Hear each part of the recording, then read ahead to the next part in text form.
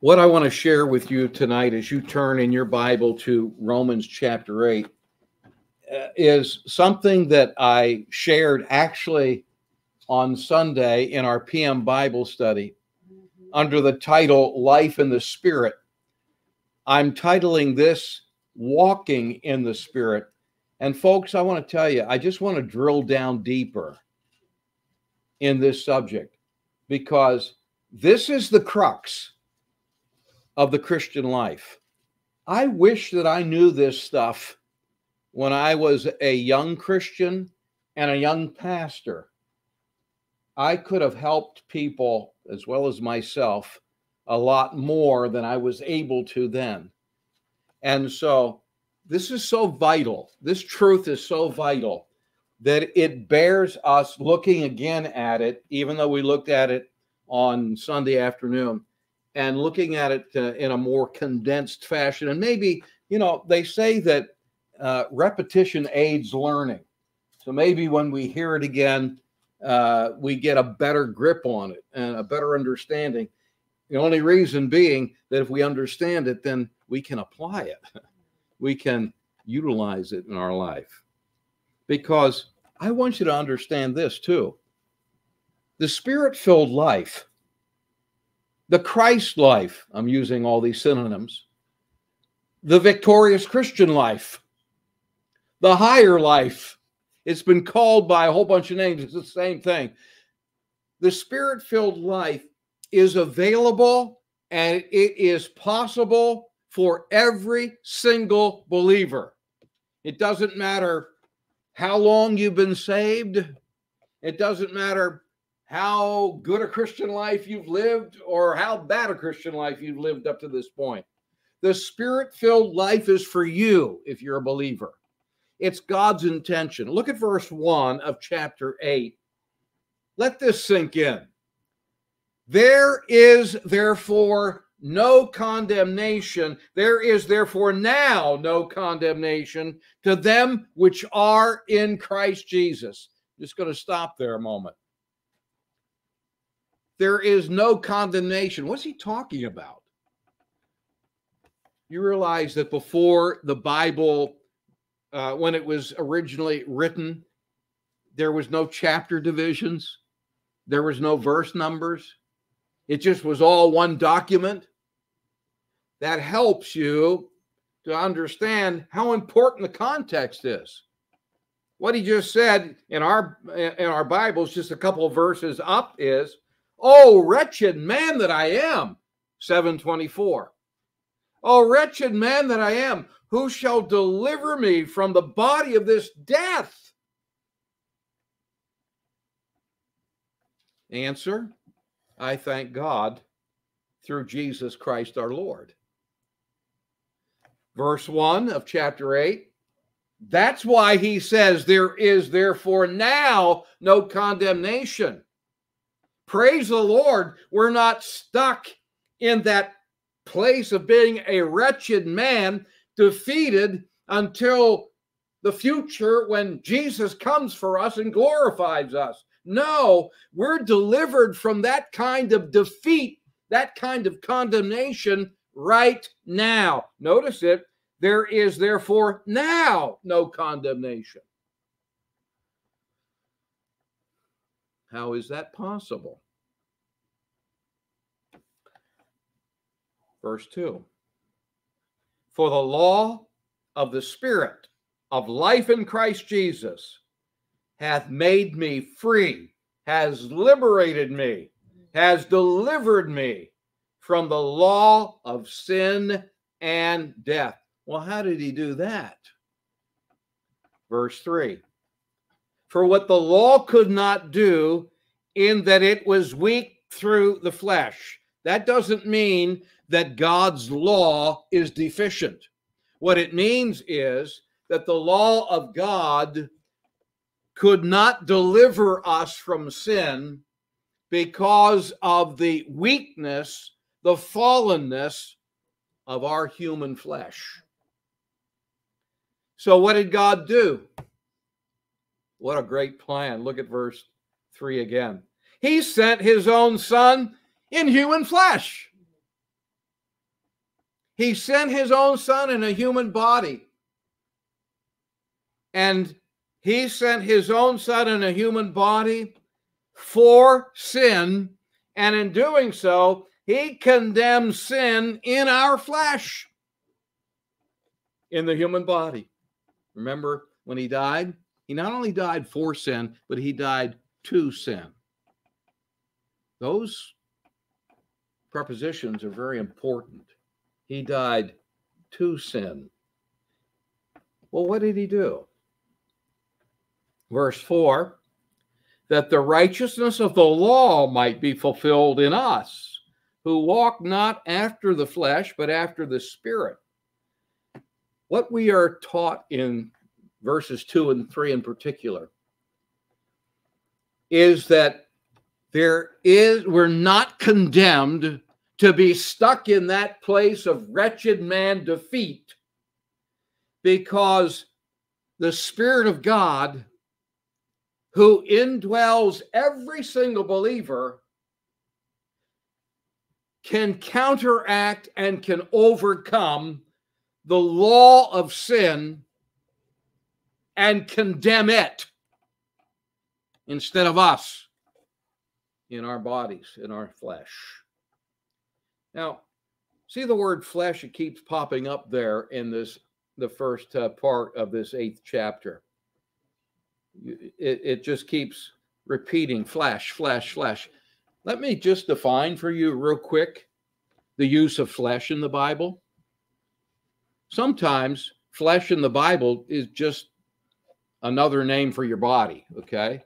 Your body is made of flesh. This is flesh, right? Okay? But also in the Bible, it depends on the context, and it's used here like this.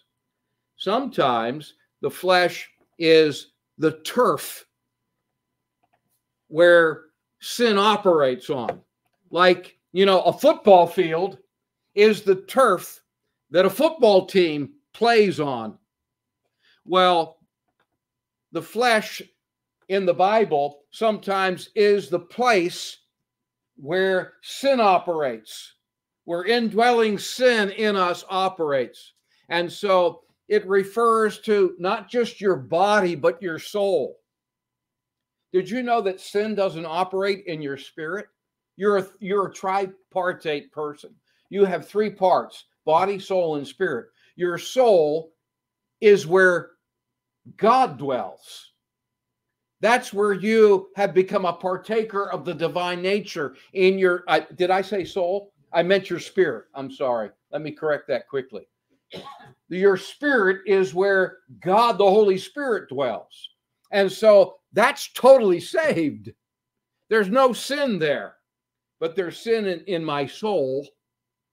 There's sin in my soul, which is my thinking, my deciding, choosing, and my affections, the things that I desire, the things that I aspire for, the things that my emotions, all of that is part of that. That's my soul life.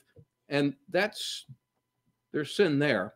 And obviously there's sin in my body too, because the sin that resides in my soul is carried out through my body. Sometimes it's words that are wrong, or a wrong tone in my words,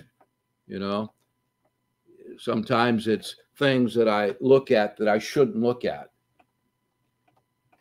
So sin, our flesh, it can refer just to the human body, but it also, in this scripture, also refers to the turf where sin carries out its work in our soul and in our body. Does that make sense to you?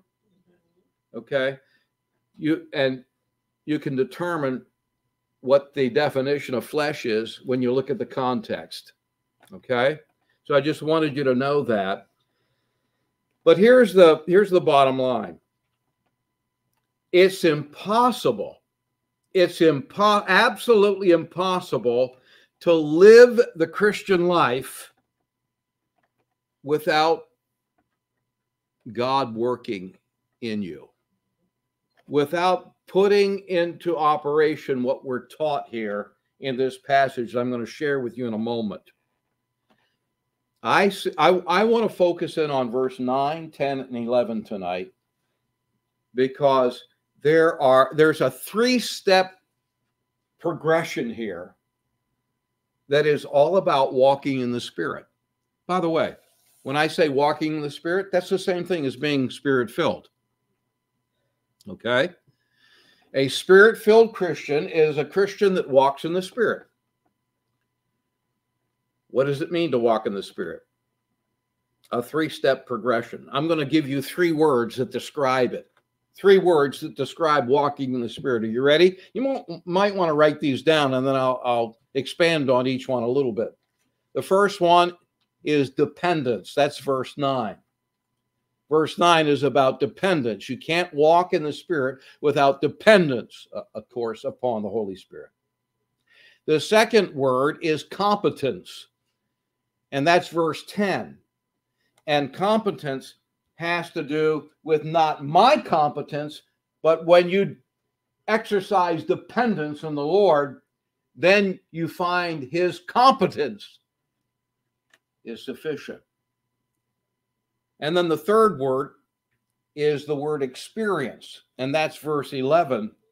And that means that when you have dependence, you will experience the Holy Spirit's competence in your life. So dependence, competence, and experience. Let's have a word of prayer, and then I want to just expand on those a little bit and make it practical and helpful. And that's our prayer, Lord. That's our prayer. If we don't understand, we can't apply. But Lord, if we understand and don't apply, then we've really deceived ourselves, because it's not the hearing and it's not the mere understanding, but it's what we do with what we know that really is important. And so I pray that perhaps as a result of our brief thoughts here tonight, that we won't have any excuses for not understanding the Spirit-filled life, what it means to walk in the Spirit. Lord, help us to make it as clear, as pointed, and powerful as only you can do. We can't. You can. We thank you. In Jesus' name, amen. So let's talk about verse 9. I'm going to read it. But you're not in the flesh. That is, you are not living on that level. That's not what you are about if you're a believer. That's not who you are. But you're in the Spirit. If so be that the Spirit of God is dwelling in you. And he is. Now, second sentence in verse 9. If any man have not the Spirit of Christ, he is none of his. I said the first step in walking in the Spirit. What does it take to walk in the Spirit? It takes dependence. That's what verse 9 is about. It takes faith. You know what walking is? Think about it. What is walking? Our little guys, our little toddlers, they have to learn how to walk. They first crawl, and then they learn to walk. And walking, if you analyze it, is just simply taking one step after another, step at a time. Walking in the Spirit is a step-by-step activity that we need to learn. And we learn by dependence. You know, if you have a little toddler that's just learning to walk, I doubt whether you would say, hey, go over to the pharmacy over there and get me a quart of milk. You would take them by the hand. You wouldn't let them cross Voorhies Avenue by themselves. This is what walking in the Spirit is. It's like a father taking a little child by the hand holding that child's hand and stepping, and that child stepping in sync with dad to cross a busy street. So dependence, so walking in the Spirit is learning to walk as a little child holds his daddy's hand crossing a busy street. It's depending upon the Holy Spirit to lead you, okay? To lead you so you know what to do, where to go. You need his wisdom. You depend upon the Holy Spirit to lead you, but then you also, in conjunction with that, you need more than the Holy Spirit to lead you. You need him to give you the ability to do whatever he's leading you to do. Okay? That's the dependence part. Now, I want you to look at the second sentence in this 9th verse, because it's confusing, and I think it's misunderstood. It has been misunderstood, I think, by myself for a long time. It says, now if any man or any believer, really, has not the Spirit of Christ, he is none of his. I want you to see the word have in that 9th verse, H-A-V-E. It's a word that means to take, to receive. And in the context, he's not talking about taking or receiving the Spirit of God for salvation. The first 5 chapters of Romans was about salvation by faith or justification.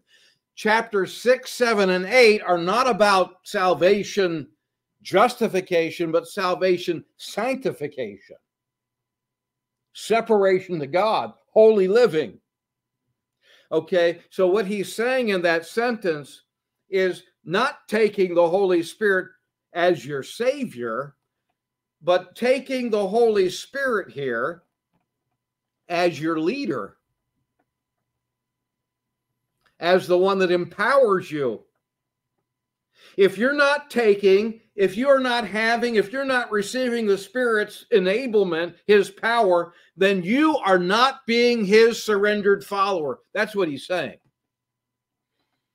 You're not being his surrendered follower because you're not yielding to the Spirit's lordship. And where he's Lord, there's liberty, right? That's what the scripture says.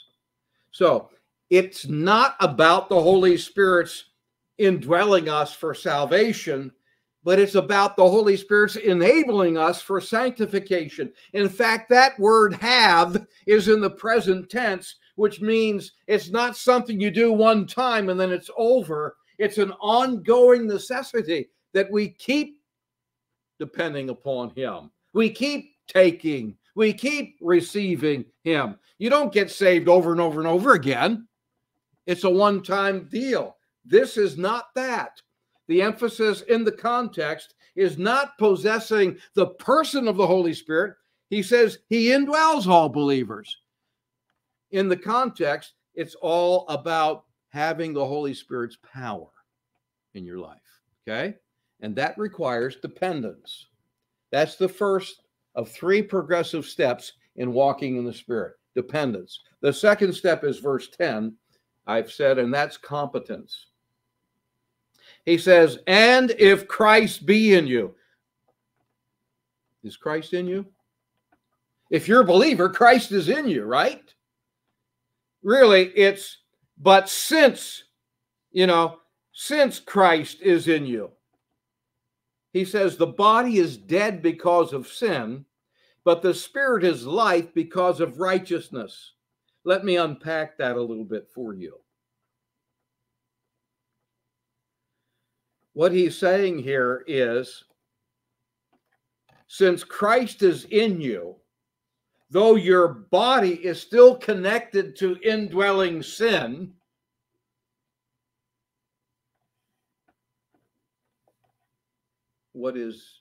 you're dead, that is, you're separated from the life of God, you're under the curse, indwelling sin is. When you yield to the Holy Spirit, something wonderful happens. You get his competence. You access his life, and his righteousness flows through you. It's always the Holy Spirit is competent, not me. It's always his competence, never yours. So when in surrender, you take the provision of the Holy Spirit, you then access God's competence. Call it grace, if you will. It's his supernatural enablement, his ability that he gives you to obey the will of God in exchange of your inability to obey. You know, if I didn't have the Holy Spirit of God working in me, I'd never obey the will of God. The thing that is responsible for me as a believer obeying God's will is, number one, the Spirit of God gives me a desire to. If I didn't have him, I wouldn't even want to. You have a bunch of people on this earth, they have no desire to obey the will of God. They don't even think about it. But when you get the Spirit of God in you, he gives you a desire to want to obey. And thankfully, he doesn't just leave it on that level, but he also couples that with the ability to do it, what he gives you a desire for. He gives you the competence. It's his competence. And that's what verse 10 is all about. Because Christ is in you, though your body is connected with that, indwelling sin. Indwelling sin is still in your body, not in your spirit, but it's still in your body. You're not joined to it in your spirit like you were before salvation. That's different. But it still resides in your body and in your soul, and it brings that separation from the life of God. However, the Holy Spirit of God can overcome that deadness. He's competent. He's able. Again, I repeat, it's always the Spirit's competence, never yours. Okay? Third step in this progression of walking in the Spirit, dependence, competence, and verse 11 is experience. But if the Spirit of him that raised up Jesus from the dead dwell in you, well, he does.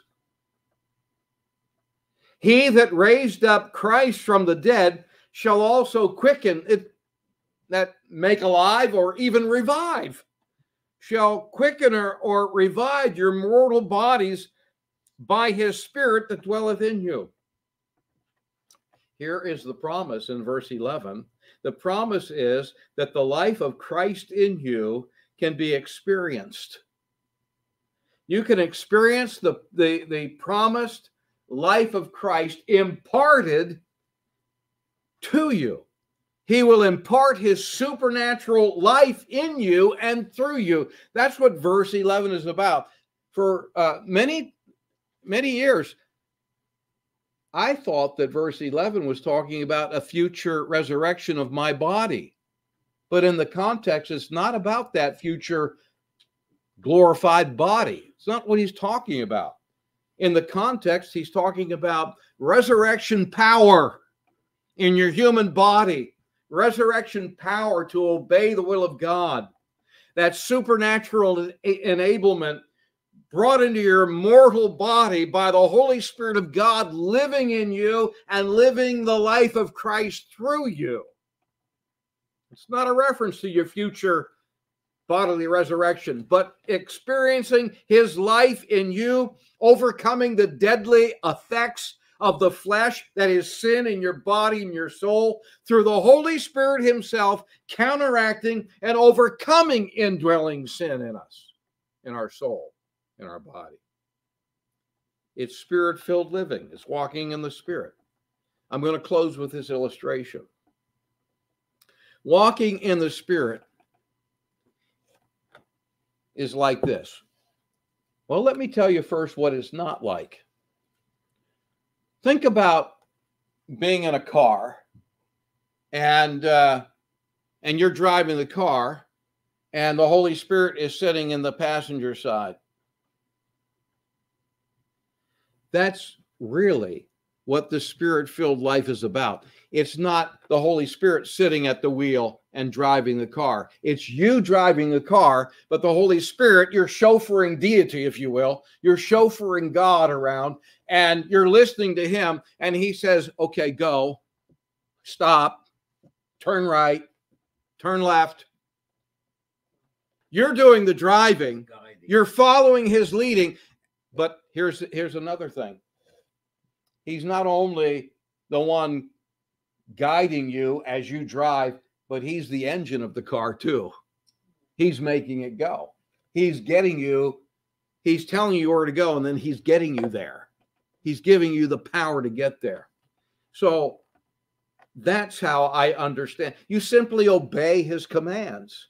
And you trust him to give you the ability to carry out what he tells you to do. When he tells you to stop, when he tells you to go, when he tells you to turn here or back up, whatever. You know what I mean?